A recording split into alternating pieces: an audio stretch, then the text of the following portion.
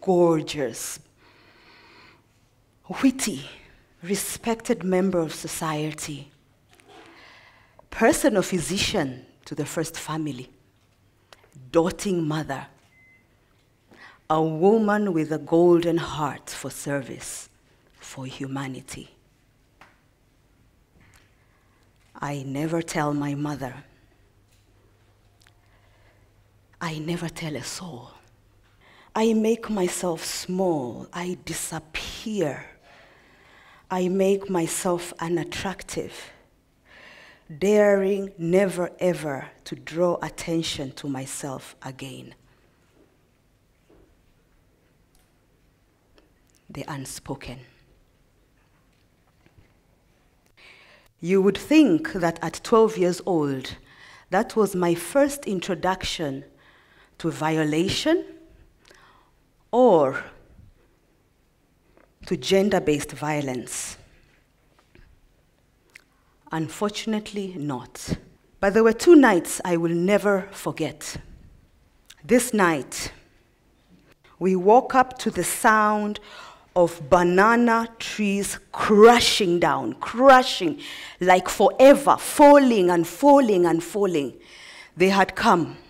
The second night, the worst night of my entire life. They came at night, drumming, pots and pans, yelling, "Burn the house, burn the house, burn the witch, burn the witch," throwing rocks onto our mabati roof, banging doors, banging windows. "Burn the witch, burn the witch, burn the house, burn, kill her." Grandma Anne Mary grabbed me from the bed, shoved me onto the darkest corner of our little room, and she knelt behind me with her entire body, pushing me into that corner. And she started reciting, "Hail Mary, full of grace, the Lord is with you. Hail Mary, full of grace. Hail Mary, full of grace, the Lord is with you." My little 6-year-old heart felt something it had never felt before. A pain, a sharp pain, an ache that carved around my little heart. Pain, hatred, anger. And I carried that into my early adulthood. I carried it with me. I know my past, I recognize it. My culture, my traditions, they have shaped my experiences and who I am.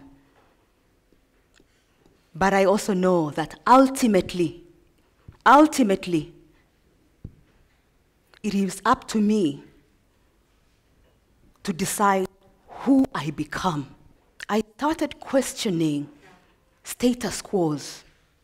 I started questioning traditions, cultures. The African woman rising takes 2 steps forward, 1 step back. 2 steps forward, 1 step back. Why? We are carrying so much unspoken baggage from our past. It's very difficult to rise. We need to offload the baggage we are carrying, and we can help one another. Dada for dada. Be the ear for another dada. Be the shoulder. Be the safe space. Be the confidant for another woman to share her own unspoken, so that we travel light.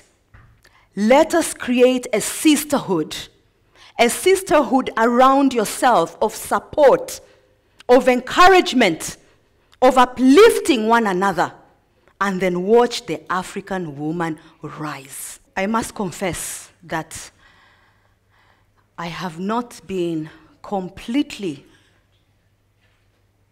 authentic with you in my sharing. My drunken uncle, he never came back to me physically, only in my nightmares.